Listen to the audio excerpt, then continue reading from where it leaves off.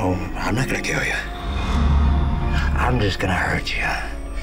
Really, really bad. Suicide Squad, it's not a one-off movie. It's not a single thing. It's a part of a much larger cloth.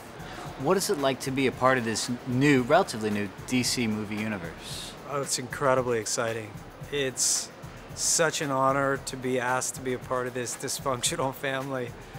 I'm just really, really happy.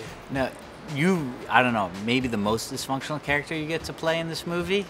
And we've seen the Joker before, but how is this Joker different from those other iterations? I think in a lot of ways, you know, those performances are so iconic. We knew that we couldn't go anywhere near them. We had to walk in a completely different direction. So that's what we did. And we went on a journey to kind of discover this new iteration of the Joker. Tell me a little bit about that journey. How do you get yourself into that mindset? You do a lot of research, you do a lot of experimentation, you fail a lot, you experiment a little bit more, and you work, and hopefully come out of it with something that is new and exciting and different. Does any particular failure stick out? Yeah, there were some. There were definitely a lot in the makeup chair and in experimenting with things and that I'm glad we didn't use in hindsight, looking at old photographs. But that's part of the process. Is there anything specific you can... No, not that I can really think of, yeah. Now, Harley and the Joker, you play one of the most twisted characters. That has to be the most twisted relationship in the movie. What is it that those two characters see in one another? What is it that makes them be in love? I think they have this insane and kind of beautiful dysfunctional relationship. They have an obsession with each other that's really, really fun to watch. Another dysfunctional relationship is yours with the Caped Crusader, your characters with the Caped Crusader. Yeah. How is this Batman, different than the other Batman we've seen, and how is that relationship with the Joker sort of a new and different thing this time out?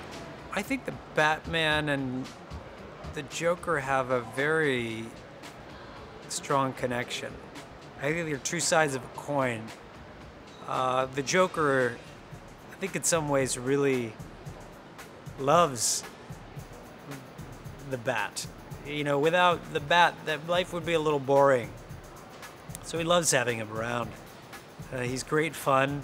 And I think the only person, they're really probably the only two people that can understand each other in a weird way.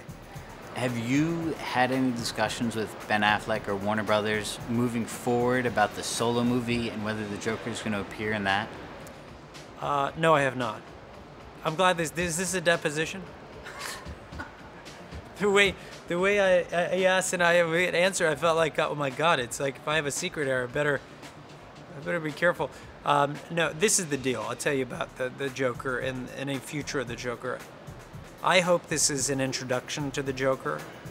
Obviously, there's a limited amount of the Joker in this film, and for a variety of reasons, that's the case.